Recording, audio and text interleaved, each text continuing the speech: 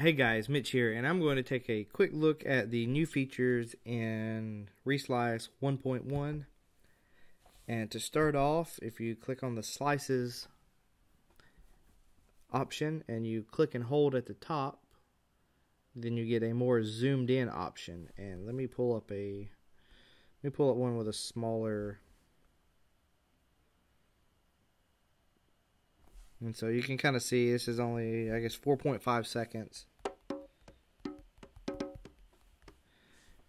And so you get a little bit better option of trying to zoom in as opposed to trying to see there. You can kind of go in a little bit more. So that's definitely helpful. And if you hit the share icon, which is right there, it will export all of the slices as individual WAV files, but the only option is to email it. I have not looked at the MIDI file yet, but it sends the preset, the MIDI file, and then all of the waves. If this is a custom if this is a custom preset that you had where you've loaded in your own WAV file, it will also include the entire WAV file that you have loaded in. So I can go to like Housefly, and you can see recorded audio 48. That's the whole WAV file that I recorded in, and then there's the different slices. It would be nice to have a zip function to zip it, and an open in to be able to take and maybe individual slices or just a zip file, open in, copy it to Audio Share or any other app, upload it to Dropbox. You know, just the basic iCloud or iDocument Picker would be really nice. So that's that. And then I go ahead and hit this one. They've put the effects. They've put a keyboard in the effects, so that's nice and handy. So the next feature is the hold sync section. And so if you go to hold, if you click on it, you have three options now, whereas before it was just a kind of a toggle on and off between standard and hold. And they have this thing called key sync. But key sync is kind of funny. I've had some issues with it. So Virsyn, please address the issues.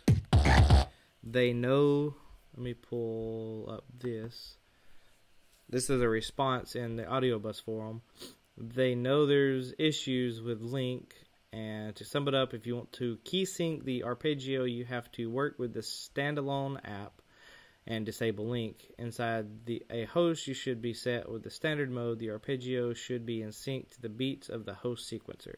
So basically, if you want to be able, as of right now, if you want to be able to key sync, it seems you have to have it in the standalone mode with, not as an AU, with able to link disabled. And so what key sync is supposed to do,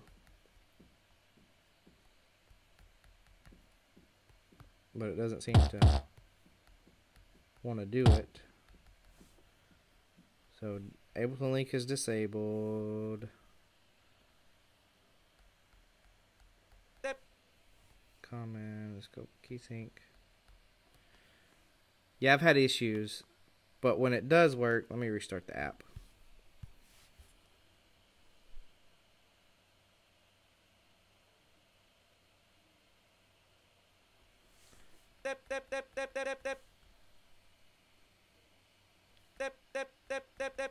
Okay, so now it's working. So maybe you have to do disable able link and restart the app. But if I do standard, you can see there's a kind of a playhead going on in the background based on the tempo. And as it's kind of moving through, no matter how many times I click this, the playhead's still going to go. Okay, so if I do key sync, each time I press it, it's going to restart all of the playheads.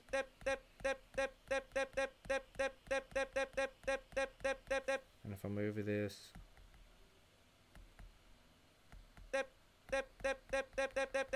So it's gonna restart, and it's gonna play the arpeggio.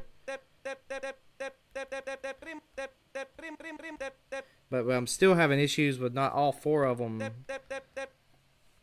running, and so there's quite a bit of issues with that. So my advice, until they get that sorted out, I wouldn't use the key sync very often.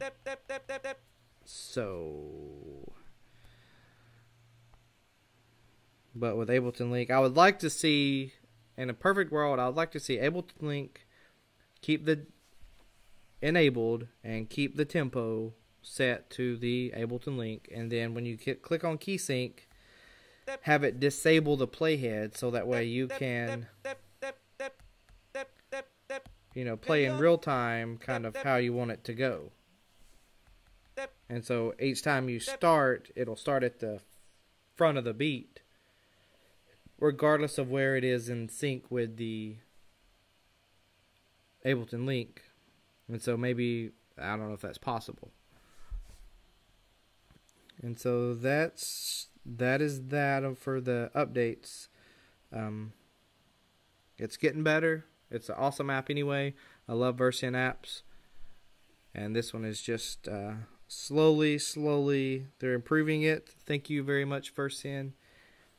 And just fix those few things, and we'll have an awesome, fun, super fun app. Alright guys, hope this was helpful, and I will talk to you guys later.